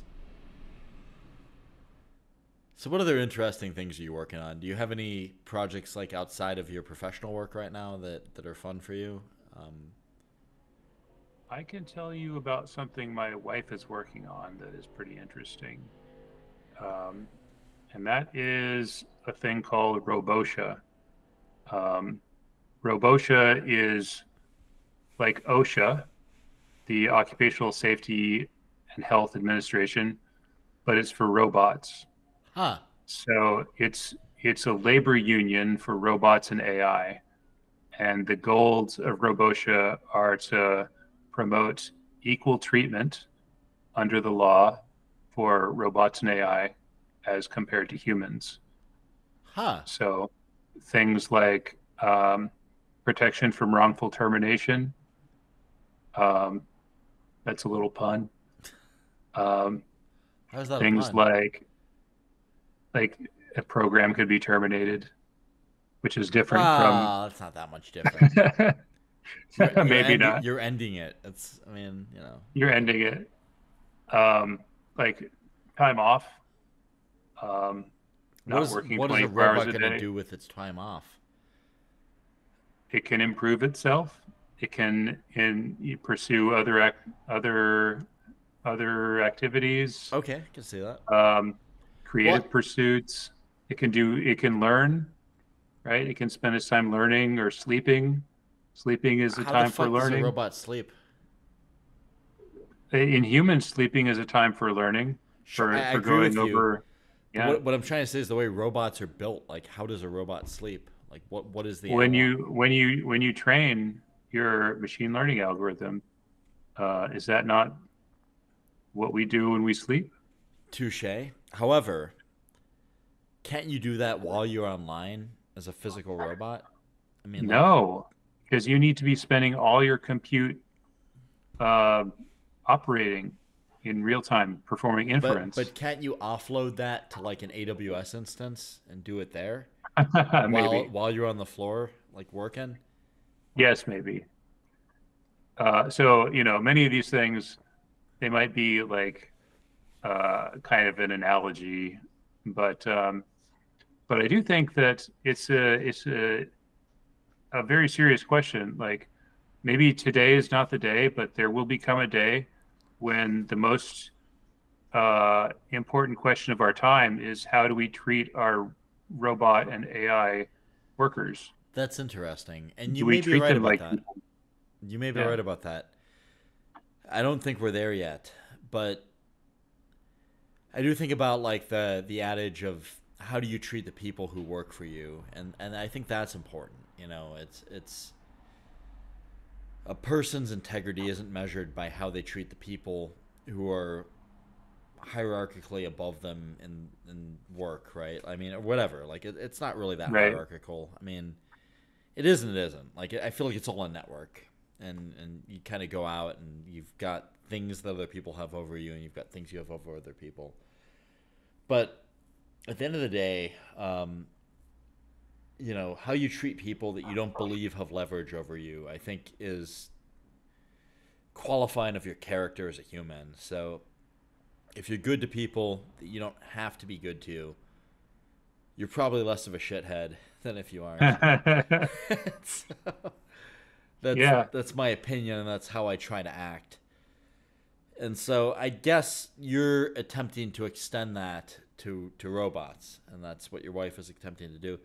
But, like, I don't know that robots are analogous. Like, I don't mean to say they're not, but what I'm trying to say is, like, at least the way robots currently work, like, I don't believe they have a true consciousness. And so I think it's kind of a different thing. Like, well, I mean, it's responsible to run a robot in a way where you don't have bearings run out or, like, shit break because you're running it so hard that you have to have unscheduled downtime. But the reason it's responsible is because unscheduled downtime is expensive. But when I say it that way, and if you think of robots as people, which I don't necessarily believe they are, then that sounds kind of bad. So what's your opinion on this, Nick? My opinion is that today's robots are not people. But there will become a time when they are people. Okay. And I think there's going to be a lag. There's going to be a time when we don't consider them to be people, but and yet there. They are. Yeah. Just like if we look at history. Yeah. Right. Of course. Like slavery. we always think that people are not people. One. Slavery and the Holocaust. Yeah. So I would like to think about it a little in advance, so that, like, we're not behaving unethically for too long. Yeah, that makes sense. I think that's wise. When do you think we'll get to a point, if you can even predict it, when that becomes important to worry about? August. No, I'm just here. Well, there have been, I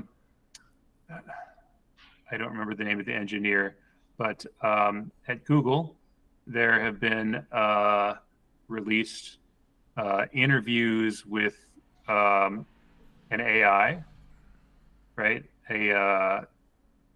One of these deep language models.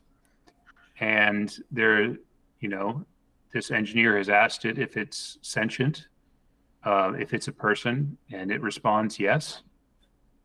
And I don't remember exactly what the challenge questions that he asked it, but at least he was convinced that yes, this thing has achieved some level of sentience.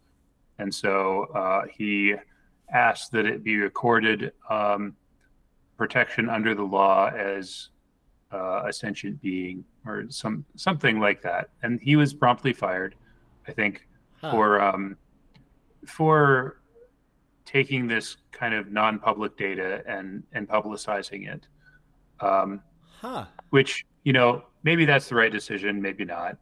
But reading through the transcripts of his discussion with this AI, I actually found kind of compelling. When it's saying that I'm a person, I'm afraid of being turned off. It would be like death for me. I don't want to be misused for something malicious. It's hard not to feel some empathy for this being. Yeah, I can buy that. And this was pre-ChatGPT. This was an earlier large language model.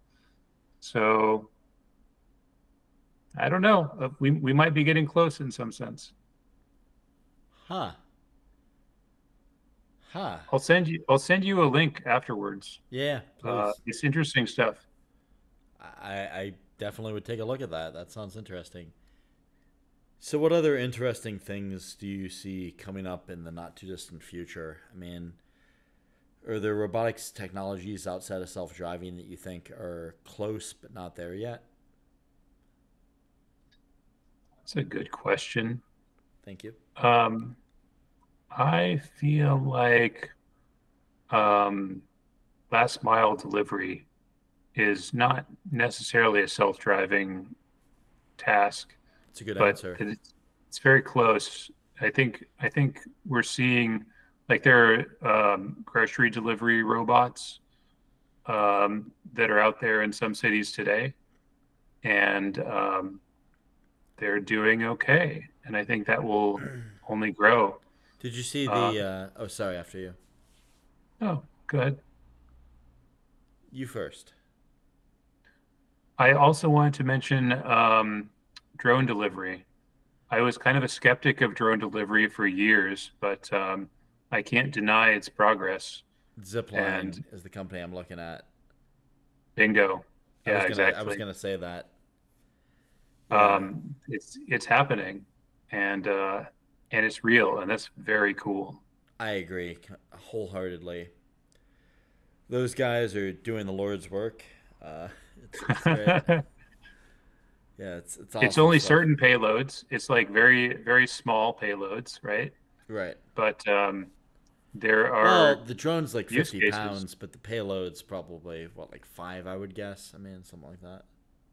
Yeah, I think less than that. Uh, But yeah, there are cases that that's enough to like make a big difference, like medicine delivery, you saw, burritos. you probably saw the Rwanda video from Mark Rober. Yeah, I did from Yep, Mark Rober. that was a good one. Yeah. Yep. Nick, what do you think the future of self-driving holds? Oh, I think it's a bright future, Spencer. I think I think self-driving is here, and I think we're in the corner of the hockey stick right now, where we've just shown that it's possible and it's successful, and now we need to scale as fast as possible. Um, and that means geographic scaling, getting it out there as to as many people as possible as fast as possible, and that will be positive for our company's business, but also positive for the the field of self-driving as a whole. We're not the only people doing it and having success, and I think that's actually exciting, that there's going to be choices, and it's it's keeping the competition stiff, and all of that is positive for the consumer. And self-driving is here. It's going to be um, a transformative technology like in the next decade. And that's very exciting. That's awesome. So, Nick, thank you for coming on. I really appreciate it. Is there anything you want to plug on your way out while we cut this episode? Oh, I think I successfully plugged in the last in the last response. All I right. have nothing else to say for myself. But Sounds thanks good. for having me. I really enjoyed being here. Thanks for coming on. Appreciate you, buddy. Thanks for joining us today. If you made it this far, chances are you'll like other episodes too. Collaborative with Spencer Krause is available on YouTube, Spotify, Apple Podcasts, Google Podcasts, Pocket Casts, and Radio Public. Subscribe today to get notified when the latest episodes release and support the channel. Collaborative with Spencer Krause is sponsored by SKA Custom Robots and Machines. If you're in the market for robotics contract engineering services, please consider hiring SKA Custom Robots and Machines. They sponsor this podcast and they solve some of the toughest engineering challenges in the world. SKA Custom Robots and Machines can be found at ska.solutions. Thanks again and see you on the next one.